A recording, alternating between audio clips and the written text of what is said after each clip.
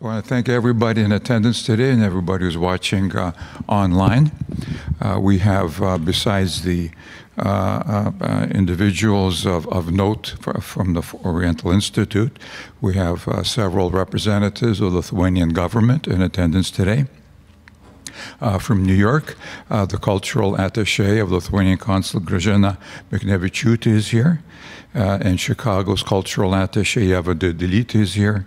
And from Chicago, the consul general Sigidra Mulevičienė is here. So thank you very much for coming. When I was growing up in a Lithuanian household, Marija Gimbutas' name was well known to me, and her accomplishments. And it sort of surprised me that what she had done and worked on wasn't all that well known or appreciated in the general academic community. A few years ago, I watched an interview that she did, and it stunned me the difficulties that she had here in the United States after the war. She did most of her education in Lithuania in archaeological diggings and research, and got her PhD in 1946 in Germany, in Tübingen, and then ended up in Boston with her family, with her 2 daughters and her husband, and had a position at Harvard University. So you would think that that was really a notable accomplishment, but not when you realize that this was a tabletop in the basement of the Peabody Museum with no salary, no title, no position, but work, research, publications, and translating articles for her colleagues. She considered this an act of misogyny, which it was, but I think in addition there was a anti-immigrant bias, strong bias in her case too, which my family went through in Canada.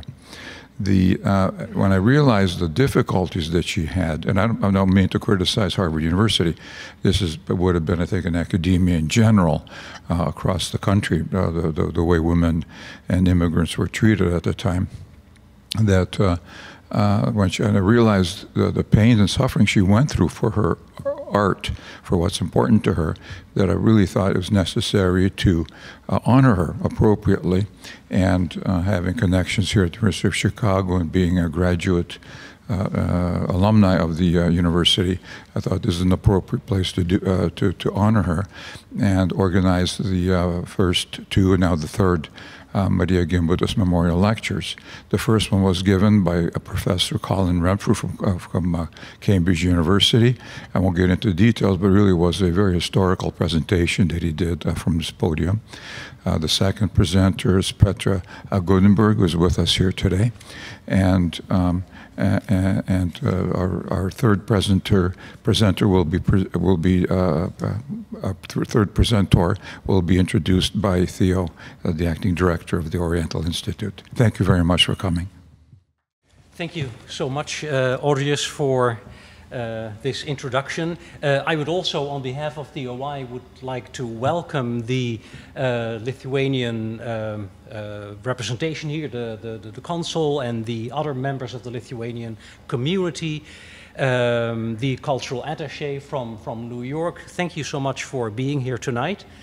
And I would also like to express my sincere thanks to Aureus for making these 3, now the 3rd one, the 3 Marija Gimbutas lectures possible. Thank you so much for that, and giving us the opportunity and the honor to do it here in the Oriental Institute. It's a real pleasure also for me tonight to introduce Professor Ruth Tringham. She is professor of the Graduate School Anthropology at the University of California, Berkeley, and received her PhD in Archaeology at the University of Edinburgh. Ruth's research focuses on the transformation of early Neolithic agriculturalists in Europe and the establishment of households as the primary unit of social reproduction. She has directed and published archaeological excavations in Southeast Europe, Celevac and Opovo in Serbia, and Podgorica in Bulgaria. And most recently, the Bach project at Çatalhöyük, Turkey. That sounds very musical, Bach, but it actually stands for Berkeley Archaeologists at Çatalhöyük.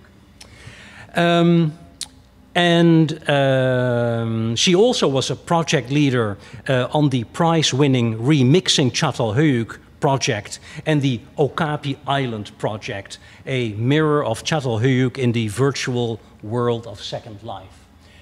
Here again, I have to insert Okapi. That sounds, to me, that calls up safari things, but actually it stands for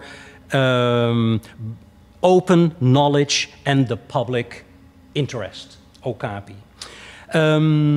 Okay, so I continue. Much of her recent and current feminist practice of archaeology incorporates recontextualizing digital primary archaeological data, including media, to create their afterlives in the form of database narratives and recombinant histories about people, places, and things. In doing so, she combines the use of imagination, multisensorial experience, and gamification to engage a broader public in alternative scenarios about the prehistoric past. So far, the official biography. First of all, I should add that Professor Tringham was awarded the Royal Anthropological Institute in London, UK, 2021 President's Lifetime Achievement Award. Second, her CV also includes a long section with research interests, which I found really interesting. There are the things that you would expect of an archaeology method and theory, and so forth. But then a few lines down, you get to items like sensorial archaeology, archaeology interested in the senses, soundscapes, smellscapes of ancient sites, extremely interesting. But also place, imagination, fire, an important thing, natives and storytelling. And that then brings us to tonight's lecture, Old Europe, House, Fire, the Goddess and Ambiguity. So it's a real pleasure and honor for me to invite Professor Tringham to come up here, and I invite you to join me in welcoming here to the OI. Thank you so much for that lovely introduction, both of you. It's such a great honor to be invited to give the third Marija Gimbutas Memorial Lecture. In contrast to the two previous celebrants who spoke of history writ quite large, I am going to bring us back to an intimate scale of perception and interpretation. That is, two individual women separated in time by a few years, separated by culture and history, but unknowingly linked by a love of and commitment to East European prehistory. One of these is Marija Gimbutas, whose 100-year anniversary of her birth in Lithuania we are celebrating in this presentation. The other person is myself, brought up in the UK, who also ended up in the United States. Our histories intertwine in America and Eastern Europe, mostly without having direct contact or conversation with each other. Because of the intimate scale of my story, I hope you won't be offended if I sometimes refer to Marija just by her first name. The nature of our intertwining and near misses in meeting is a fascinating tale for another time. But I will give you a taste of it in an example here. Many of you may think that I am specialized in the prehistory of Anatolia through my most recent active participation in the long-term excavations at the Neolithic mound settlement of Çatalhöyük in Turkey. So it may come as a surprise, I actually hope it doesn't, that I spent the first 25 years of my professional career researching Neolithic archaeology of Central and Southeast Europe. This lovely figurine that you see here was excavated during the third season in 1978 of the very first archaeological project that I directed at Celivac, then in Yugoslavia, now in Serbia. A classic mid-Vinča culture settlement in the rolling hills of Šumadija, dating to the mid-5th millennium BC. The clay figurine was accompanied by a tiny figurine made of alabaster that you can also see here, and a collection of perforated snail shells, both from the Black Sea area, that may have been put together as a necklace to decorate the clay figurine. The figurine lay approximately at the arrow's position amidst the burned clay rubble of a wattle and daub house. By the way, this is a picture of how not to excavate a figurine. A hole has been dug underneath it. Naughty, naughty. Amongst Selivat's figurines, no single one is like another. Some are well made and well shaped according to the Vincia culture tradition. Some are shapeless blobs of clay. Some have diagnostic sexual features. Others have nothing. The figurine in the bottom left-hand corner with red paint was found in a clay-lined pit full of grain at Selivat's in 1969, the excavations carried out by the National Museum in Belgrade. This find may have drawn Marija to visit Selivat's. I know that she visited a few years before I first did in 1975. The site was only discovered in 1968. I think it's most likely that she visited in 1971 during the UISPP conference in Belgrade, when she was between the Anzabegovo and Achilleon projects. She would have heard the same story that I did about Selivat's, that it was a city with houses that were so close together that a cat could jump from one roof to another. She was invited to start a project there, but rejected it in favor of Achilleon, which she hoped would provide the earliest manifestation of Old Europe. In 1975, I was also scouting without success for a project on the Mesolithic to early Neolithic transition, and was also offered Selivat's. Even though it was a much later project than I was looking for, I opportunistically accepted and directed the project there with Dusan Krstic of the National Museum from 1976 to 79. By this time, Marija Gimbutas was in Scaloria, her last field project, but I'm getting a bit ahead of myself there. In constructing my understanding of Marija Gimbutas' intellectual path and our intertwining, I owe much to the presentations in a conference held in Lithuania in April this year, also in honor of her centennial anniversary, especially to two of Marija's students in her early UCLA days, Ernestine Elster and James Mallory, who shared memories of Marija's seminars and fieldwork experience.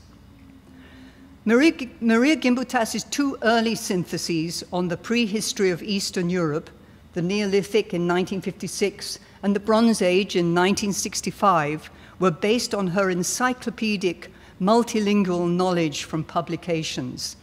It was during the Bronze Age research that she developed the concept of proto-Indo-European speaking Kurgan migrations into Europe from the steppes of southern Russia. On the basis of these publications and research, she was appointed in 1963 to be Professor of European Prehistory at UCLA.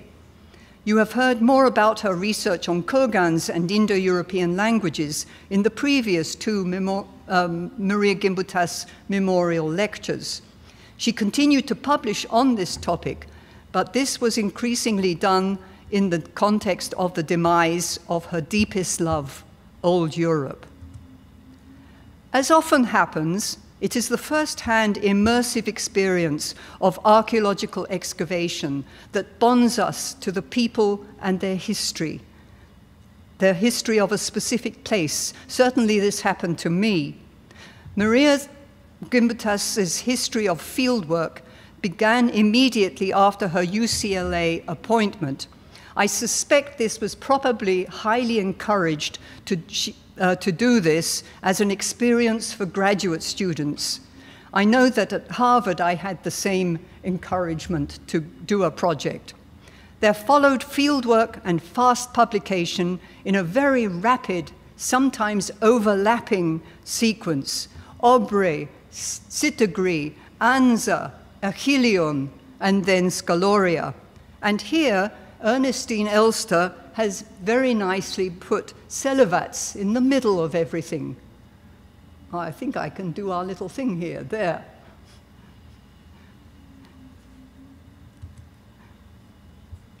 In his seminar, my understanding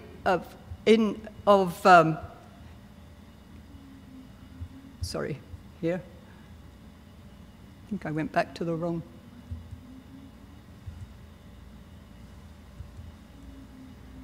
Okay. In his seminar notebooks from spring 1968, James Mallory says Marija favored the idea of the Aegean Balkan Neolithic as a largely independent area that owed little to diffusion and/or migration from Anatolia. According to Ernestine Elster, it was after the first season of Sitagree in 1968 that Marija Gimbutas introduced the term Old Europe in her seminar, based on the data from the excavation at Sitagree and comparative materials that she had visited in 1967. Her first published mention of Old Europe is in the first issue of the Journal of Indo-European Studies in 1973. In 1974, she used it in the title of her book, Gods and Goddesses, explaining that the term of Old Europe is in, I quote, in recognition of the collective identity and achievement of the different cultural groups of the Neolithic and Chalcolithic Southeast Europe that have a more complex social organization than their Western and Northern neighbors. By 1991, in the Civilization of the Goddess, she included all the pre-Indo-European Neolithic cultures of Europe as part of Old Europe. The ambition of the Civilization of the Goddess book is no less than the pre-Bronze Age prehistory of Europe. This is a fabulous achievement. In this lecture, I will keep to Marija Gimbutas' originally defined area that you see here, and this is the same area used by John Chapman over on the right in his 2020 book, Forging Identities, where he describes Old Europe rather soullessly, it seems to me, not a cultural, and I quote, not a cultural entity, but a geographically delimited region linked by distinctive long-term cultural practices.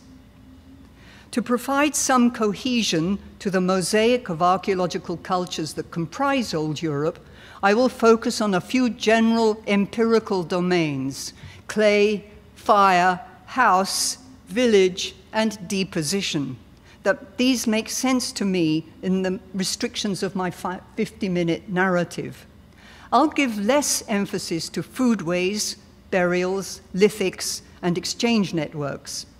My presentation is a construction of what Old Europe meant to Marija Gimbutas and means to myself and to a few others. I will immerse you at first in some of the richness of color and form that illustrate my narrative. But in most respects, this is not a speed course in Old Europe. You can find that in Marija Gimbutas' own book, Civilization of the Goddess, and here are some others from John Chapman, David Anthony, and Doug Bailey. Fairly recent, so up to date. When you first experience the excavation of a place in Old Europe, you are struck by the mass of stuff, the overwhelming majority of which is made in clay.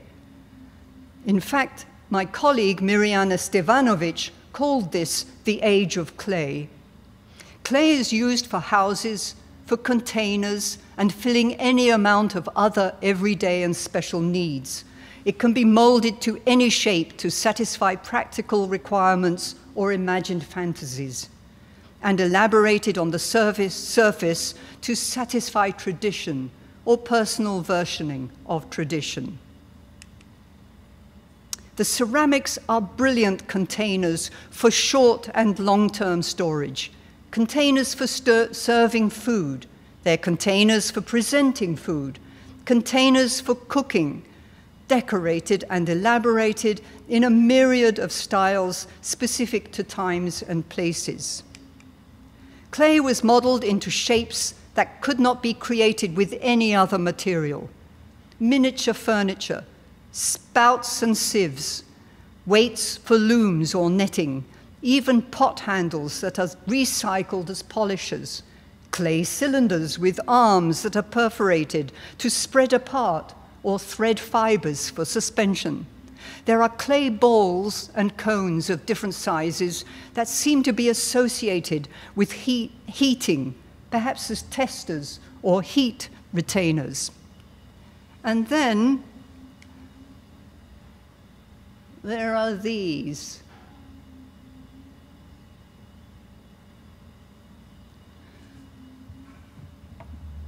These are the clay pieces that, along with figurines, form the focus of Marija's research, whose main purpose seems to be, I'm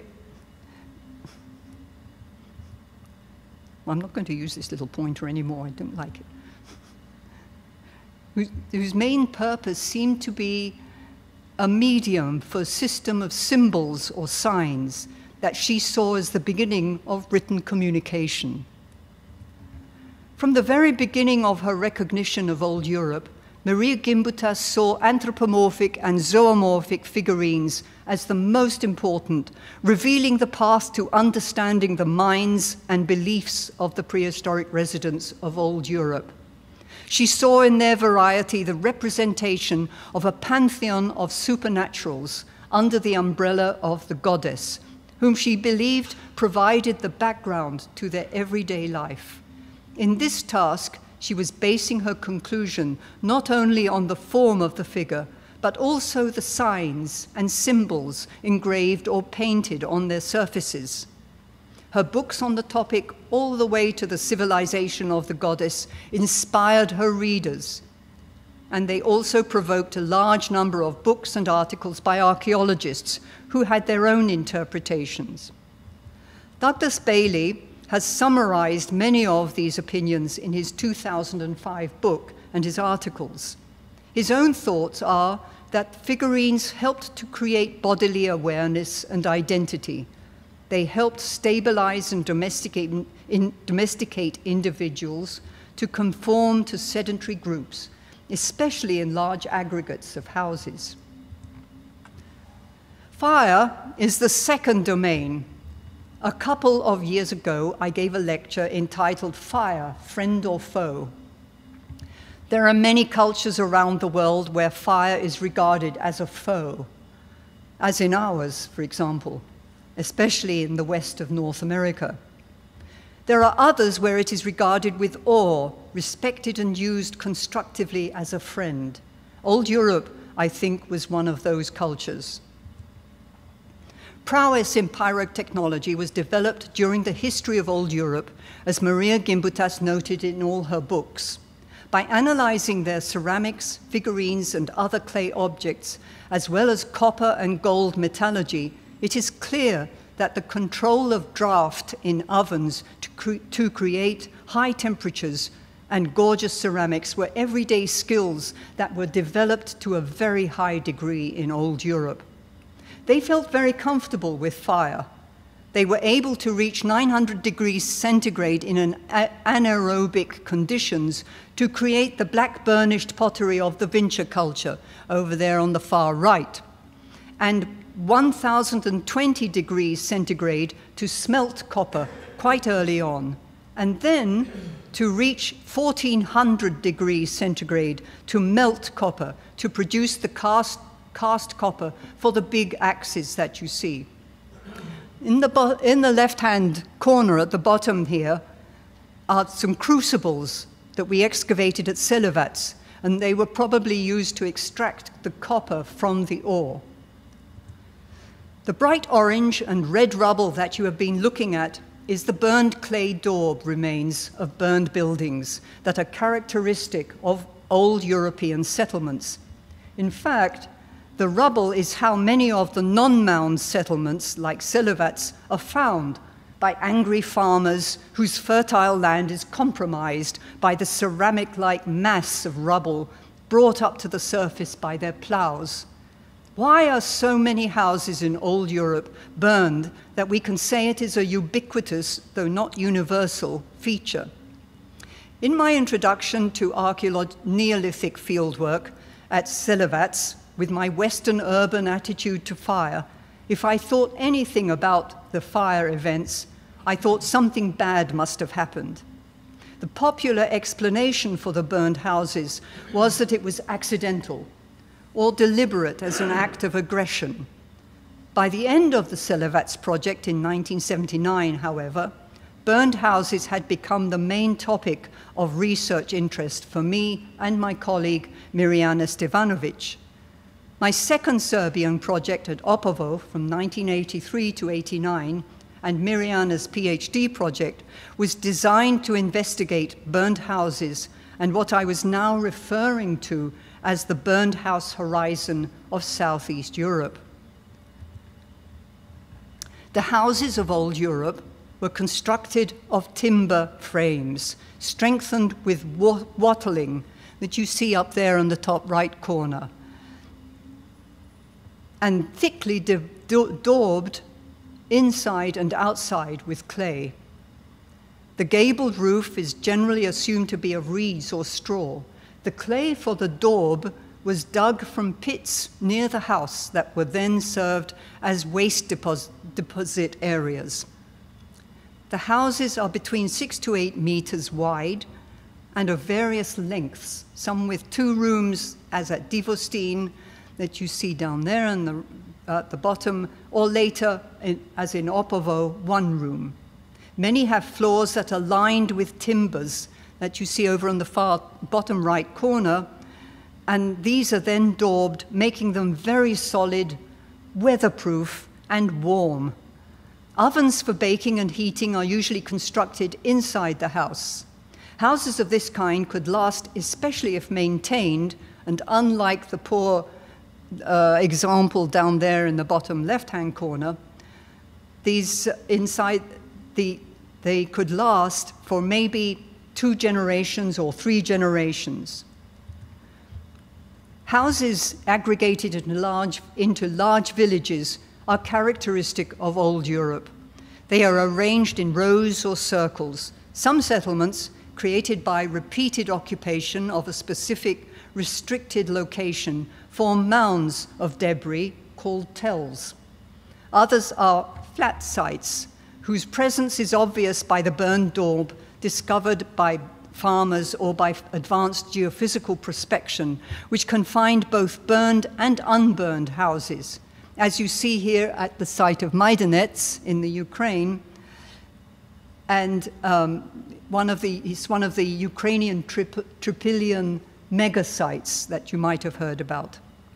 The big question in a tell or a flat settlement is to know which houses existed at the same time, and especially which ones were abandoned or destroyed by fire or otherwise at the same time. What you need is to be able to see the stratigraphic relations between houses, and here at Majdanets, the traditional excavation strategy of broad spatial exposure without control profiles has made that a bit difficult. Assuming that the house was an individual event, where would you build the house replacement? At mound site like Çatalhöyük, with mud brick, sorry.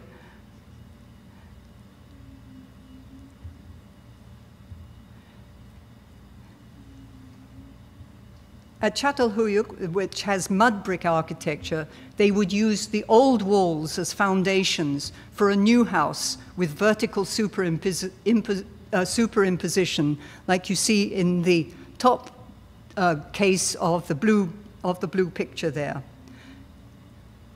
So, they would use this, but when you burn a wattle, they would use this if it's unburned or if on a tell site, you can see that.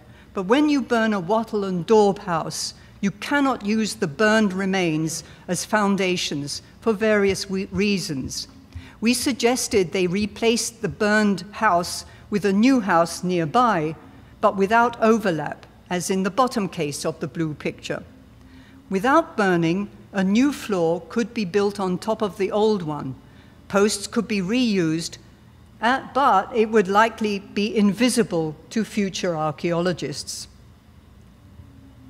We designed the project at Opovo, which was a flat site, not only to investigate deliberate or accidental burning, but also to identify single or multiple coeval burning events. At Opovo, we excavated very carefully, as you can see in the picture there, around the burned rubble and retained profiles, control profiles, across the site and its building. And I believe we were able to show that the two houses in the latest layer of the excavated area were not burned at the same time, although others would argue against this. In fact, it is possible that these two houses represented a situation of house replacement of one house by another at a nearby location.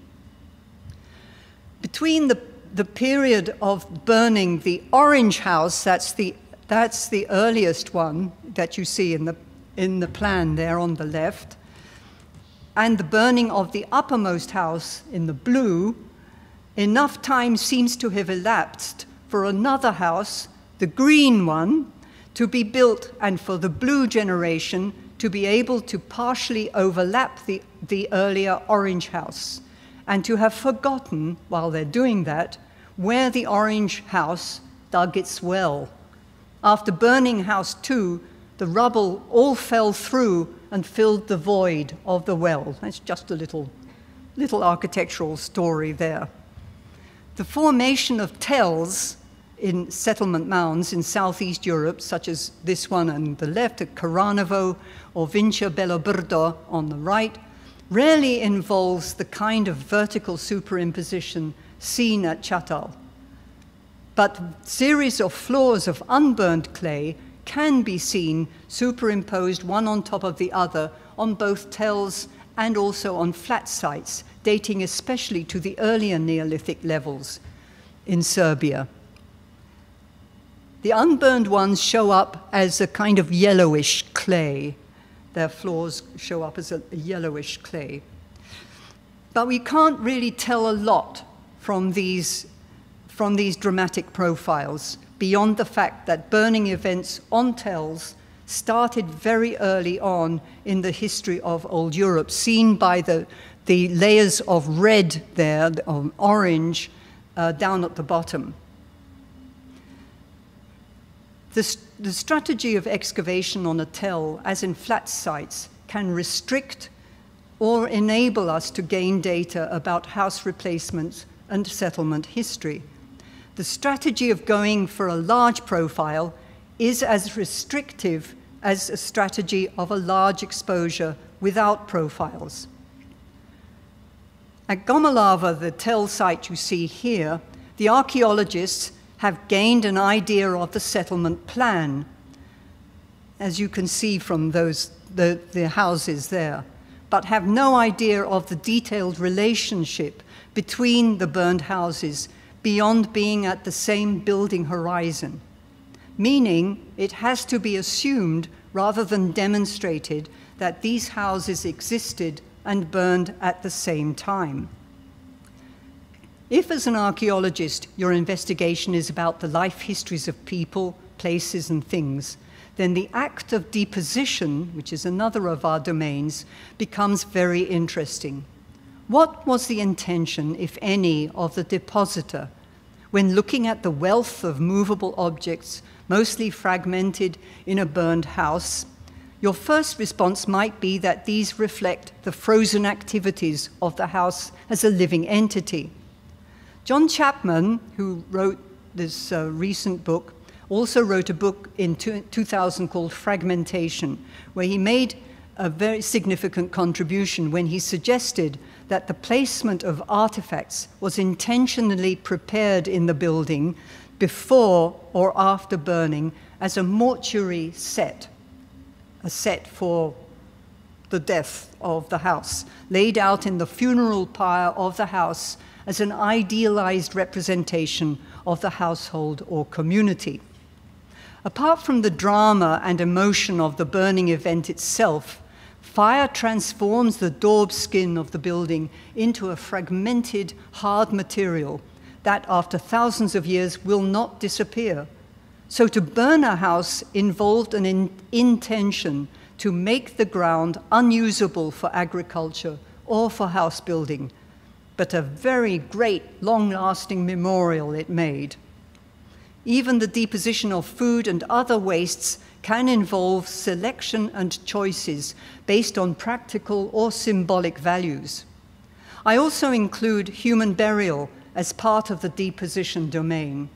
In Europe, with so many absent bodies as Old Europe, that there are, in forging identities, there are few other places in prehistoric Europe with so many absent bodies as in Old Europe. That's what John Chapman says. Apart from the exceptions, such as a very famous site called Unățite, there are no human remains in the burned houses.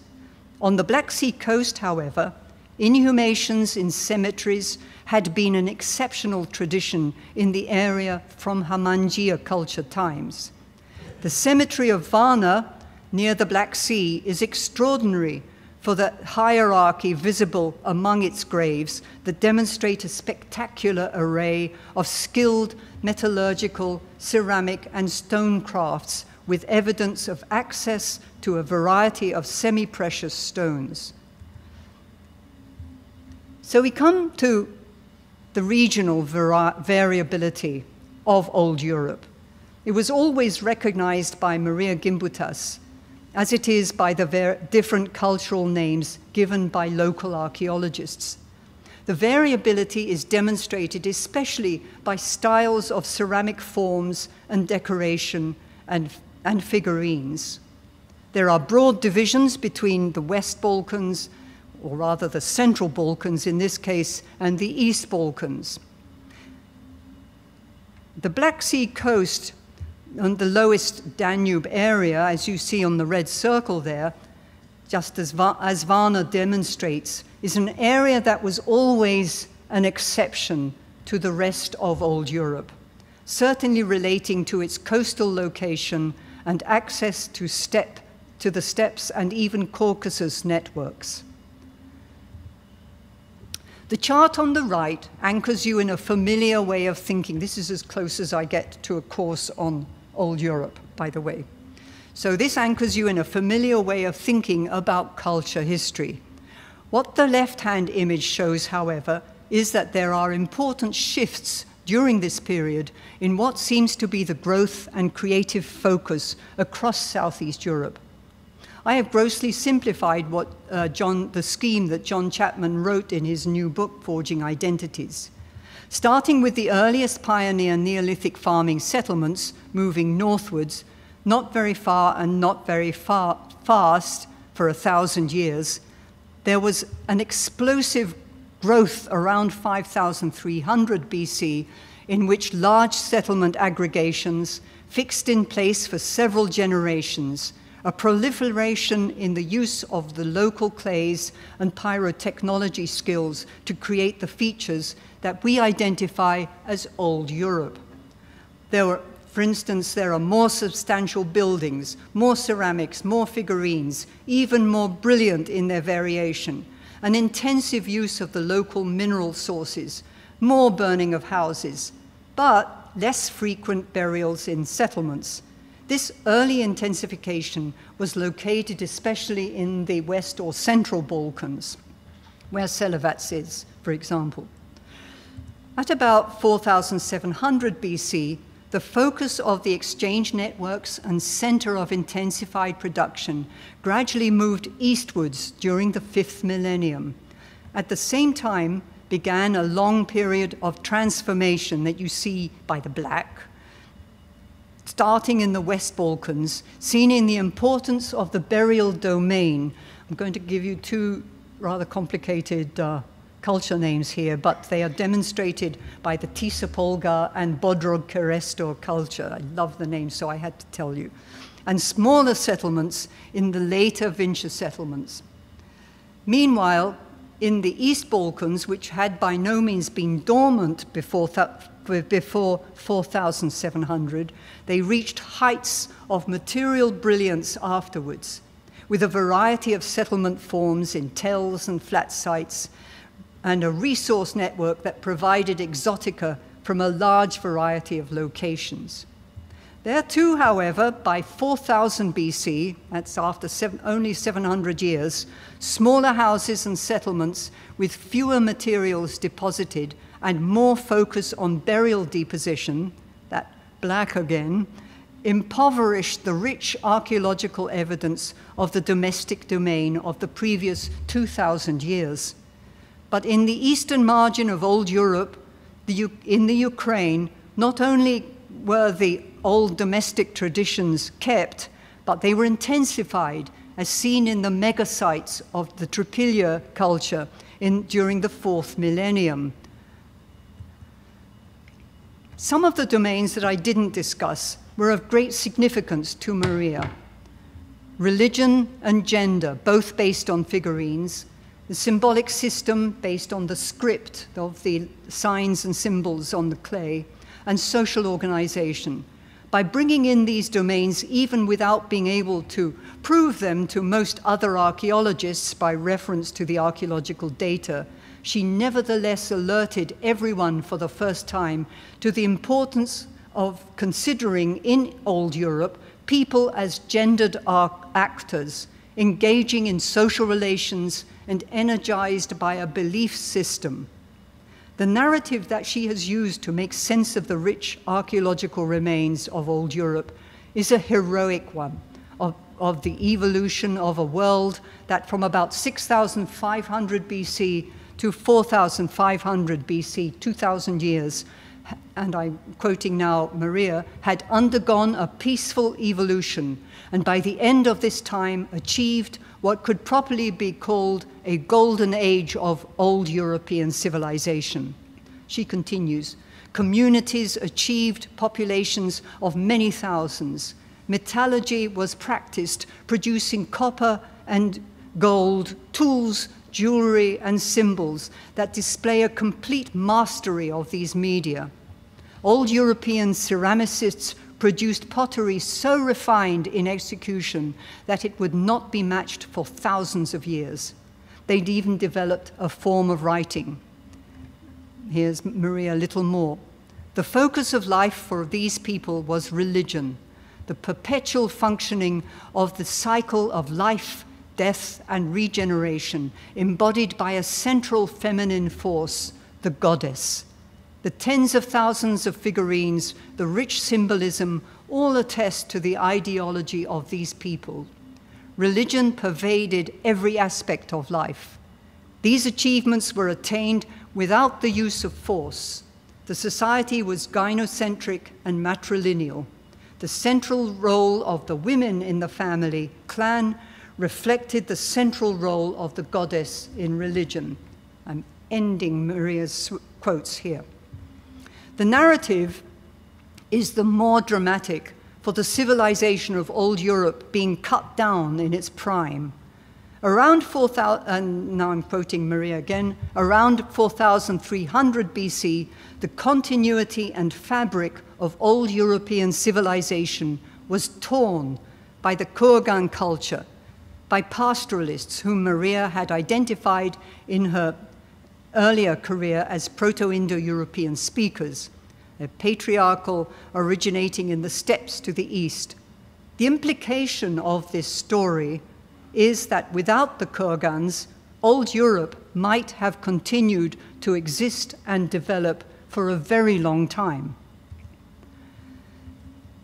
So here we can see huge transformations. This is kind of showing you the archaeological basis to this. They can be seen in all of the empirical domains of old Europe, mostly in terms of their absence.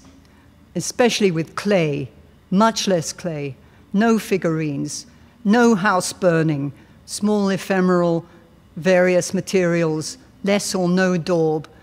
The networks exchange is much less and done with new sources. The village, there are no tells, flat settlements, few houses.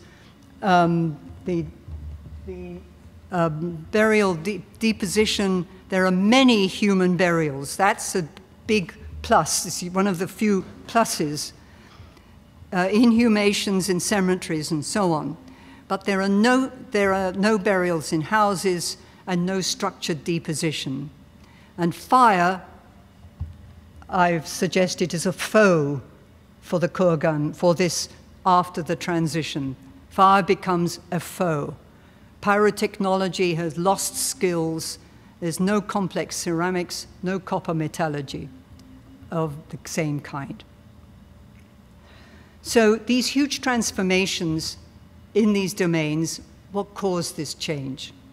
Marija has said that there is no other explanation possible for these cultural and physical disruptions of tradition than from the kurgan inventions.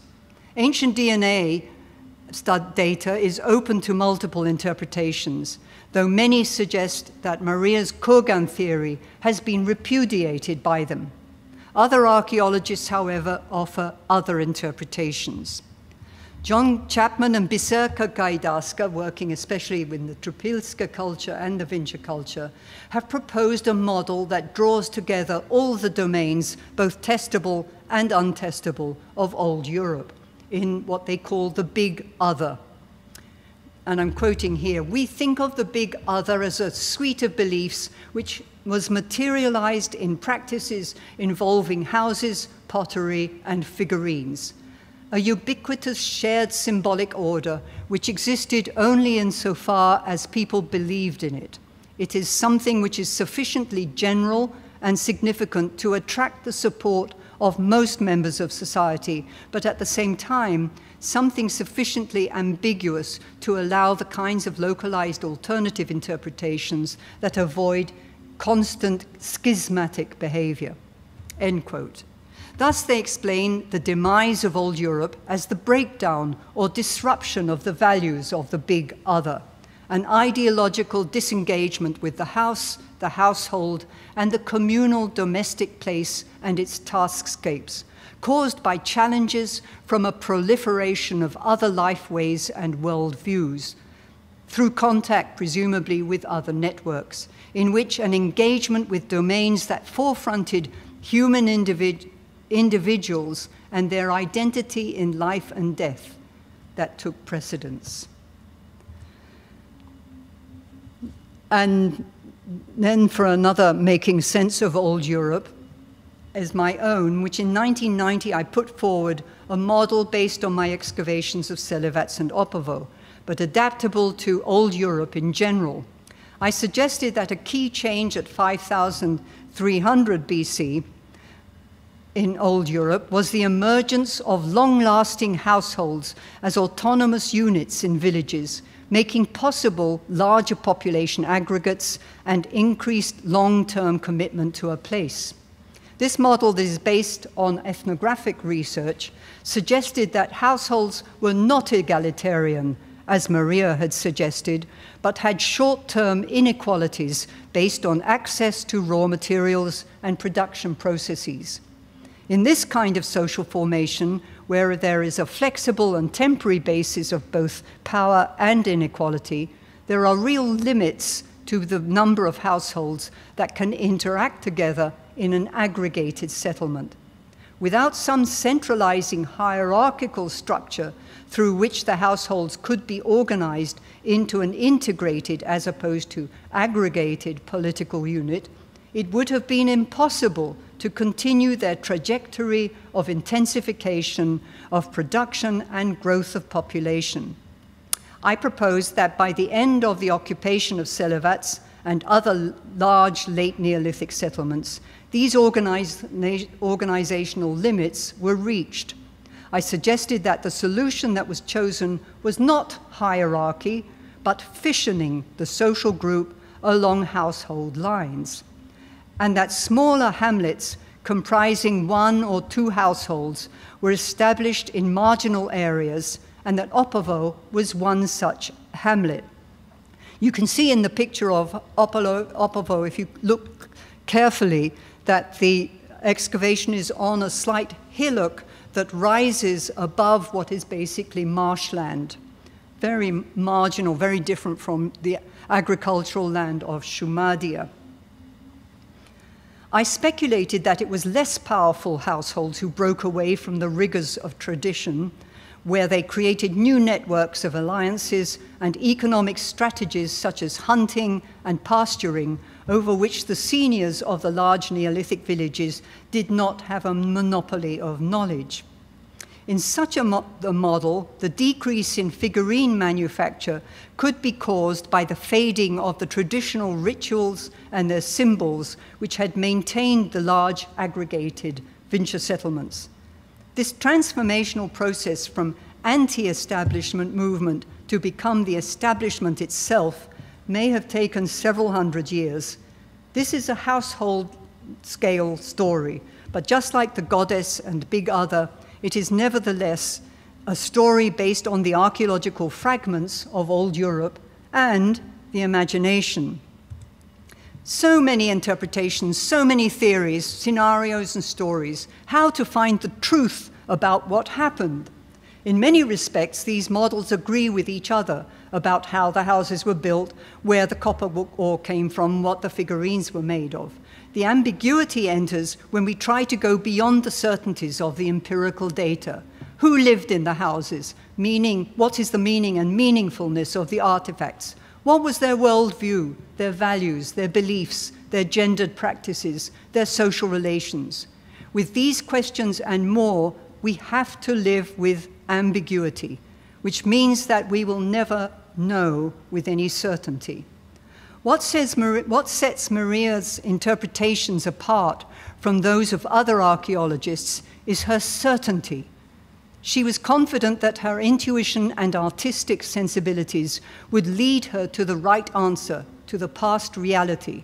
She bravely wrote her beautiful books in the face of the ambiguity of archaeological data.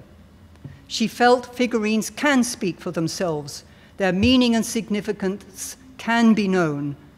Marija created archaeomythology, the discipline, to set her work apart from conventional archaeology and place it in a discipline where it could be nurtured and act as an inspiration for research that combines archaeology, mythology, ethnology, historical linguistics, comparative religion, and so on, and action to make the world a more spiritual place, according to the principles she writes here.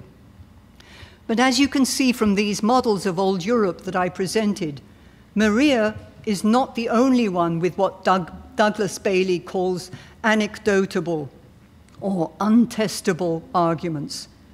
The models of John Chapman and myself are both about domains that cannot be tested. The worldview, for example, John's Big Other, social relations, my household squabbles about control. So the dilemma as an archaeologist is not as an archaeomythologist. How do you take your investigation any further beyond the restrictions of what the data can tell you? In other words, how do you increase the plausibility of your argument? In these last few minutes, I want to tell you a little about the middle road between uncritical enthusiasm on the one hand and restricting yourself to obviously testable scenarios. It is called the celebration of ambiguity and is a favorite feature of the feminist practice of archaeology. So we'll talk about these. Squeeze the lemon of the data to the max, practice multi-scalar imagining and interpretation, make your investigation and interpretive process transparent, making clear what you know and what you don't know.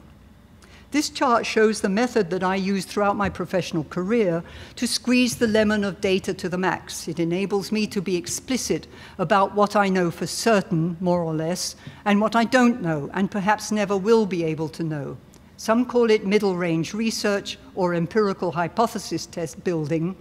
It involves finding ways to use the properties of the archaeological remains to gain tested information by experiment or analysis that can then be used to support more general speculative theorizing. Was why in studying figurines, for example, I focused on the archaeological context of the figurines and investigated the materials and means of their manufacture and deposition, their use lives, enabling me to make a series of linking inferences to the conclusion that their variability is immense, but I could empirically go no further. Earlier, I talked about the question or mystery why burned houses dominated the archaeology of Europe. I described our excavation strategy at Opovo designed to study if the fires were single or communal events. We excavated the burned rubble with what resembled a modern arson investigation to test whether the fires were deliberately set or accidentally by investigating temperature of burning. It was very high, over 1,000 degrees, which points to arson, and to find evidence of hot spots that you can see there in the map, and to produce fire maps themselves. From this time-consuming effort, we concluded that these houses at Opovo were each burned in separate events, deliberately, helped by adding fuel and carefully orchestrated. Anyway, that was as far as we could go in terms of the certainty of scientifically proven empirical data. Beyond that was speculative interpretation, which could take many forms. Because of their ubiquity and absence of human remains among the rubble, and my speculation on the household basis of society, the interpretation to which we gave the greatest plausibility was that these fires were funeral rituals for the house itself. So the interpretive or anecdotal models of Marija, John Chapman, and myself have been conceived at different scales. Marija's at a continental scale, John's at a more regional scale. Such large-scale models, history writ large, where the details are blurred, seem to be more acceptable or closer to reality, where by essentializing specifics, even genders, they can become somehow familiar. My model tries, on the one hand, to convert these large-scale models to everyday practice in the village or the household. On the other hand, it works from the bottom up of village tensions and details to build a larger scale trajectory of change. It is much harder to bring your imagination to focus on the scale of dramas within households and the village. Life at an intimate scale is so complicated. I find you have to start with questions. Who carries the heaviest load and how? Who fetches the water? Where from? Who starts the fire to burn the house? Was this a great honor? Who made this particular figurine? Who touched it? How? What? What sounds accompanied its breaking? And once I start, the questions pile one on the other. The answer to the questions have to come from a multitude of sources for my imagination, from history, ethnography, social anthropology, science fiction, my experience of village life in Serbia. It is at the intimate scale of inside the household where the stories are the richest, however, and require the most informed imagination. To look through the eyes of an individual household member, a younger woman, an older man, a woman with a damaged hip, a child, there is enormous space for devising alternative small scenarios here, but only informed transparently by our imaginations and by the fragmentary empirical evidence we have of prehistory. This leads into my third and final way to celebrate ambiguity. My first published imagined narrative was in 1991, but the process how I got there started at a conference in 1987 about women and production.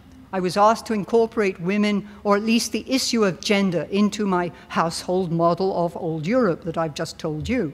By this time, Marija had long been the first person to make women an intricate part of her old Europe story. As an archaeologist, I was very nervous of doing this, since women seemed entirely untestable and thus not a legitimate part of my practice. But this conference led to my own epiphany.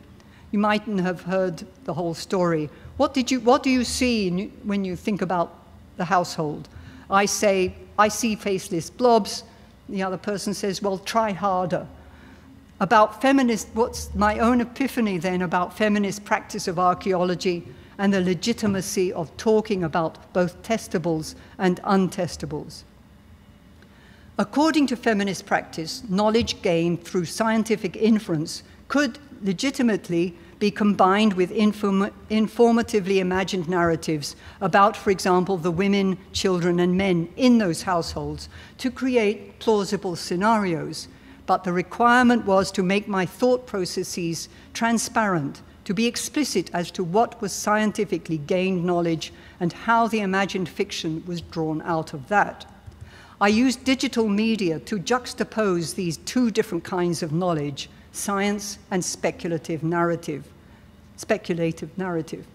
It was important that my audience grasp that these scenario fragments were not showing how life was lived in the village, but how it might have been. I love the challenge of constructing history or prehistory at this intimate scale, where you have to bring the imagination into play, building from the available physical evidence to give names and personalities, as I've done to my people over there at the human scale, or scale of a human lifetime. We know they had names and personalities, but we've no idea what, and this has been my favorite part of archaeological research since then. So the past is always seen through the eyes of the present. As an archaeologist of prehistory, I look at the past through a double lens, myself and the remains and ruins that are silent witnesses that we have to work hard to hear. My own lens, like all of yours and like Marija's is colored by my various standpoints that I have on the world, the present, and that I have on the present and on the past. Marija's need was to use the archaeological record, especially the figurines and symbols, to tell the story of the rise and demise of the peaceful world of old Europe, where people lived in harmony with each other and nature. My need is for voiceless voices and taken for granted to be exposed and examined by critical analysis. I don't like to generalize about groups of people and places when in reality they are made up of an ever-changing mosaic of communities and scenes. I value ritual in our lives as markers of time and event and continuity. And I regularly aim for the unexpected by turning traditional expectation on its head. For example, I chose a female to orchestrate the burning of a house instead of the expected male leader. In my stories, I have even given inanimate archaeological artifacts, an Opovo house, a Çatalhöyük basket, a voice, but I try never to lose sight of the empirical archaeological data out of which they are drawn. I respect Marija Gimbutas' standpoints. I know that she would have appreciated my love of folk music and village food and rituals, but I also know that she would not have approved of my celebration of ambiguity. But she might have enjoyed my tiny stories, with her final placing her work in the discipline of archaeomythology. We might have had a fruitful dialogue about our different standpoints on the past. Who knows? Thank you.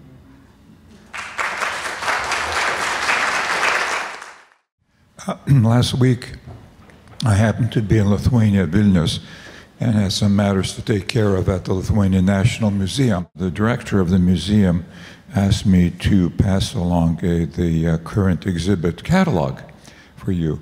Just a few weeks ago, to honor Marija Gimbutas and her 100-year celebration of her birth, a special exhibit was established, a very beautiful one.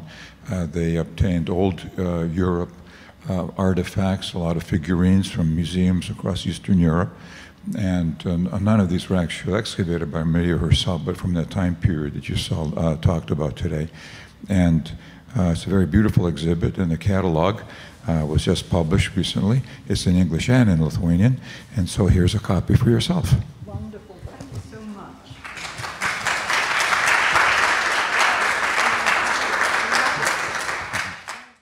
For over 100 years, the OI has been a leading research center for the study of ancient Middle Eastern civilizations.